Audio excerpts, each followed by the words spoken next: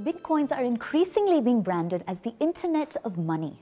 But for those unfamiliar with the concept, help us better understand by breaking it down in layman terms. Absolutely. The best way to understand Bitcoins is to compare it with the internet.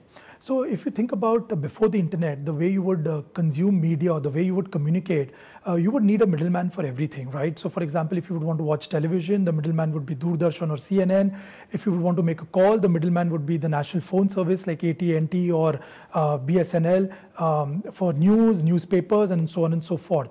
What the internet did was remove the middleman. So now two people could share videos, communicate, share text messages, voice calls, and when that happened, innovation happened on a global scale on this network. The other thing that happened was that there were different networks for different medium, right? And all of these mediums homogenized on this one network, the internet.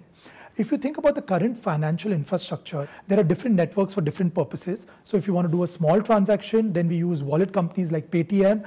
For larger transactions, we use RTGS, NEFT. Then every country has its own infrastructure, own network, and none of these are interoperable, right? What Bitcoins does, it homogenizes all of these networks into one decentralized network. Bitcoin and the Bitcoin network is going to be the next internet, the internet of trust, the internet of value, the internet of money, and we want to be at the forefront of leading this revolution.